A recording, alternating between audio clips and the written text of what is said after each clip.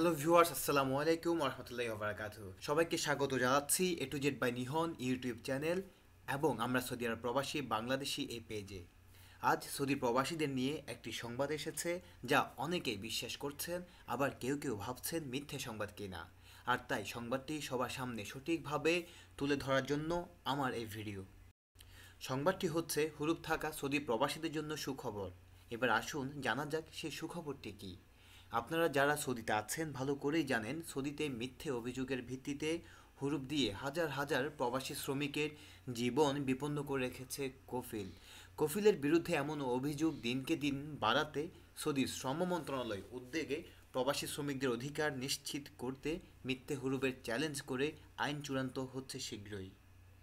আর সেই আইনে যা থাকছে: এক, মিথ্যে হুরুপের শিকার প্রবাসীরা সরাসরি শ্রম মন্ত্রণালয়ে গিয়ে উপযুক্ত প্রমাণ দেখিয়ে চ্যালেঞ্জ করতে পারবেন।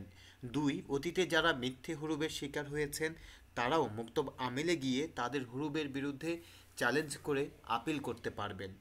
তিন, কোনো শ্রমিক যদি মালিকের অন্যায় আচরণে অতিষ্ঠ হয়ে লেবার কোর্টে মামলা দায়ের করে, মামলা চলাকালীন শ্রমিকের হুরুপ দেবার কোনো অধিকার মালিকের থাকবে না।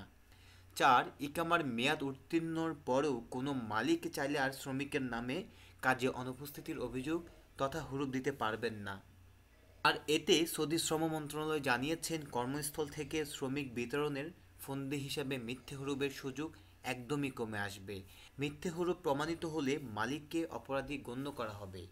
অন্যদিকে এখন থেকে যদি কফিল হুরুপ দেয় তা মোবাইলে মেসেজ চলে আসবে যদি সেই সিম আপনার ইকামার উপর হয়ে থাকে, এবং যদি মনে হয় আপনাকে অন্যায়ভাবে হুরুপ দেয়া হয়েছে তাহলে আপনি হুরুপের বিরুদ্ধে নিজেই ঘরে বসে অনলাইনে স্ক্রিনে দেওয়া ওই লিঙ্কে গিয়ে আবেদন করতে পারবেন। ভিউয়ার্স, সহজে হুরুপের বিরুদ্ধে আপনি যেভাবে আবেদন করবেন তা বিস্তারিত পরবর্তী ভিডিওতে নিয়ে আসছি। সে পর্যন্ত এই চ্যানেলটি সাবস্ক্রাইব করে রাখুন এবং আমাদের সাথে থাকুন। আর এই ভিডিওটি সবার সাথে শেয়ার করুন। আল্লাহ হাফেজ।